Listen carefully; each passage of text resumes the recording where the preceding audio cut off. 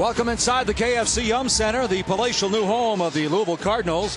Tonight it's number 21 Louisville against the Drexel Dragons out of the Colonial Athletic Association against UNLV. And Rick Pitino saying definitely outside of Butler the best team he's seen so far this year. At least played against.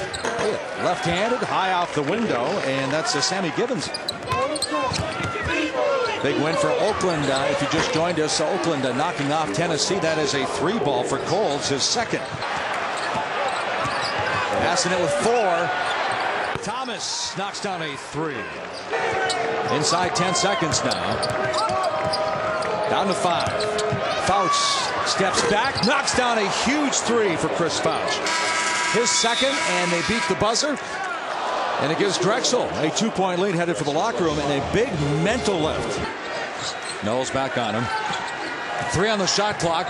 Little runner by Coles, kisses it off the window. Nice touch. He's in double figures with 10. The problem, I think, is, though, there's not a lot of back-to-the-basket opportunities out of this offense. There's a block on the other end. This time, Sammy Gibbons. And Drexel says, hey, we can run. Fouch. Nice move. Fouch with 8 points in the game.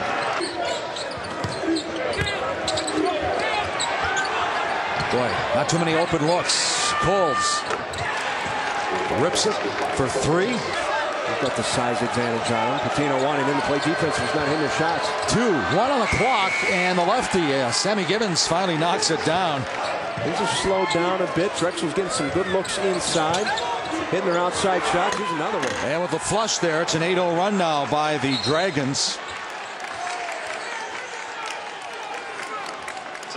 To just harp on you as the game goes on, you start making lazy passes, lazy cuts, and they get the steals. Sammy Gibbons now with 8 points, 6 in the second half. And they've worked out. They've done a nice job on Fouch. Formboard, not known for his offense. Oh, he kisses it off the window. He's not a go-to guy on this team yet. That's going to be it. For Gerald Coles, a 3-year starter. And the senior captain knocks down 20 points. And Rick Pitino suffers his first loss of this season. They go to 8-1. Drexel now 7-1.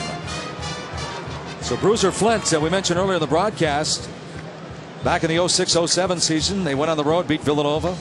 They went into the Carrier Dome, beat Syracuse. Well, now they come into this palatial Yum Center and hand the Louisville Cardinals their first loss in this brand new building.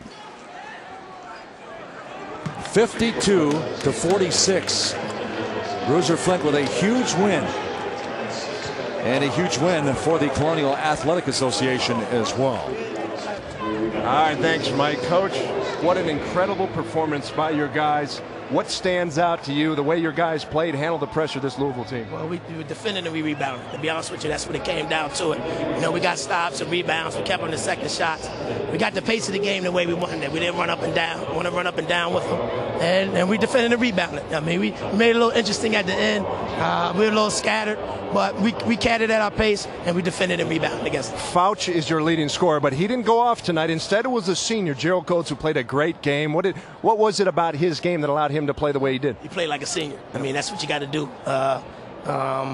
You know, and we played with poise. He settled us down, and he made some big shots for us and made some big foul shots. A lot of foul trouble for your team, but you're able to persevere throughout that. What a great performance, especially by your big guys down low as well on the glass. And I told you that at the shoot around that I thought actually our advantage was inside.